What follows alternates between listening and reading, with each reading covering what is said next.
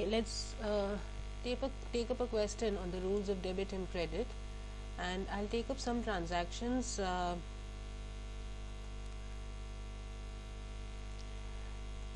and we'll see how those entries will be made in both the traditional as well as the modern approach.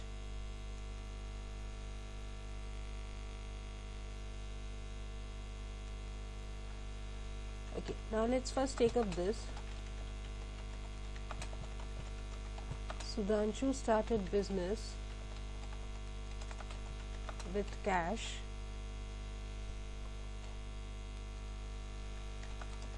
rupees, let's say 10 lakhs. Now first of all, what are the accounts that are involved in this, right? Cash is being brought into the business, so cash account, and the proprietor Sudhanshu is bringing in capital, that is the capital account, right? Okay, now let's look at this traditional approach here first.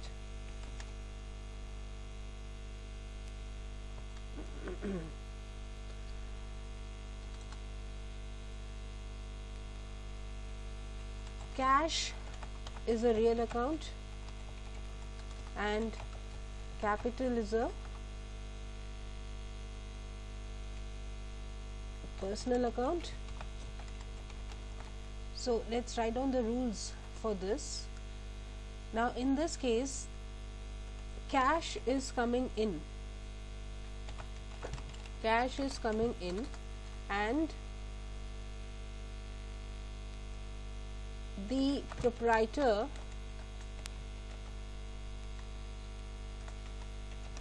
is giving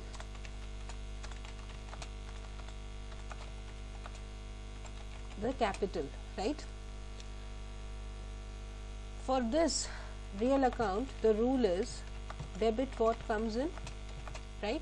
Cash is coming into the business, so here we can write cash account debit, right? And who is giving the cash? Basically the proprietor is giving the cash, but it is capital account, right? So to capital account.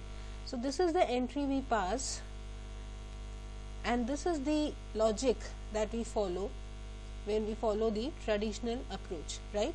This is proprietor is giving the capital, means this is a personal account, so we say credit the giver, right? Now the same thing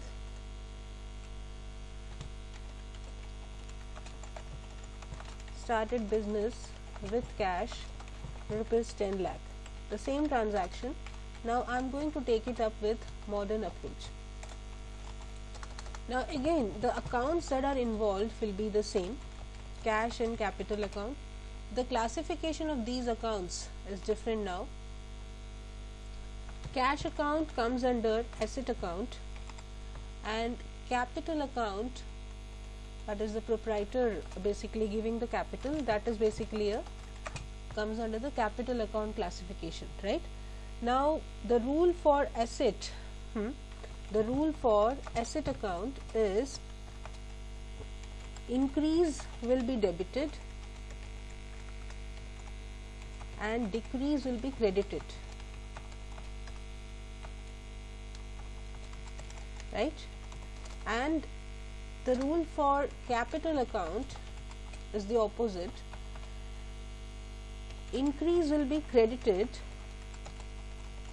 and decrease will be debited.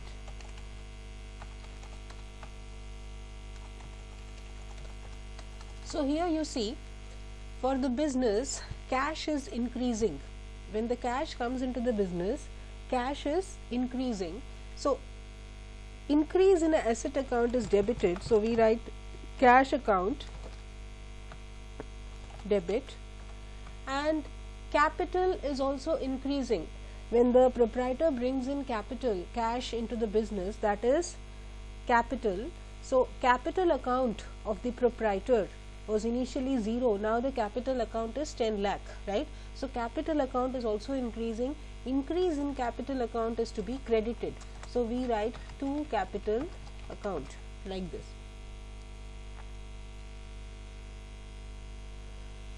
Okay, so you see here that whether you follow the traditional approach or the modern approach, the journal entry which we have written here, that is the debit and credit part, actually when we write two capital account, this two capital account actually means this is a credit. This is how we put a journal entry.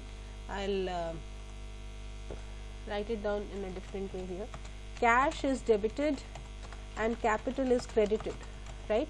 The same thing I have put there. This is in the form of a journal actually. Same way here, this is the same entry, cash account to capital account. Cash account is debited, capital account is credited, right? So whether you follow the traditional approach or the modern approach, the debit and credit will be the same. It can't change, right? Now I'll take up one more, the next one. Let's say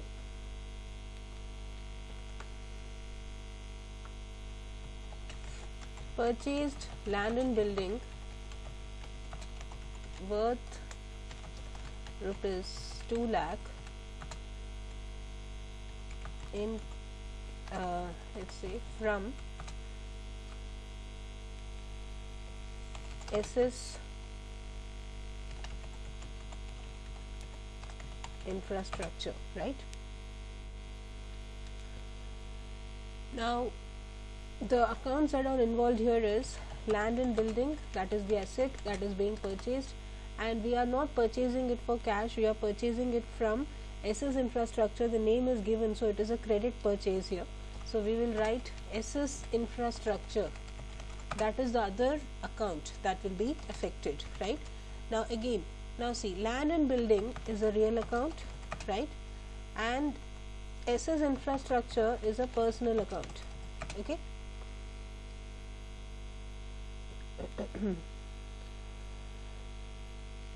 Now again, I'll take up the traditional approach first for this. Land and building is an asset, a real account, right? That land and building is coming in, right? So what do we do for real accounts? Debit what comes in, right? And SS infrastructure is a personal account,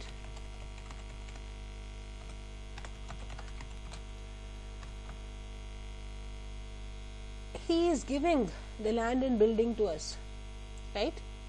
So debit the receiver, credit the giver. Who is giving this? The person who is giving this land and building to us is SS infrastructure, so that is credit the giver. So the entry will be land and building account will be debited and SS infrastructure will be credited. So we will write to SS infrastructure account like this, right? If you take up the same thing and do with the modern approach, purchased land and building worth rupees 2 lakh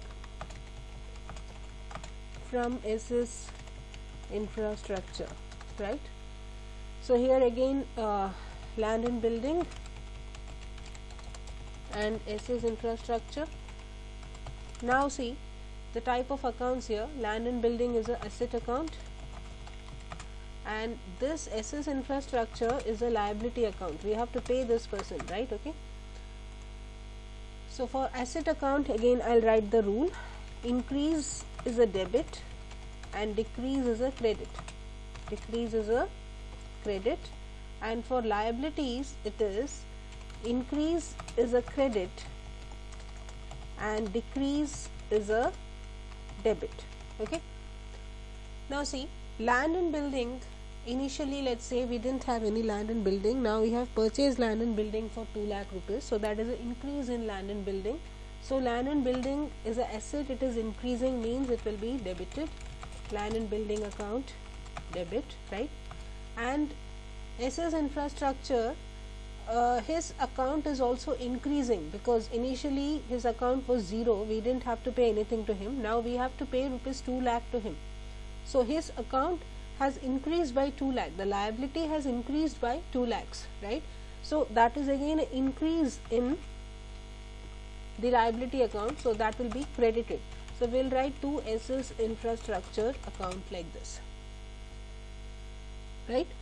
So again, whatever transaction you take, whatever approach you follow, the final debit and credit, the account to be debited and account to be credited will always be the same, right.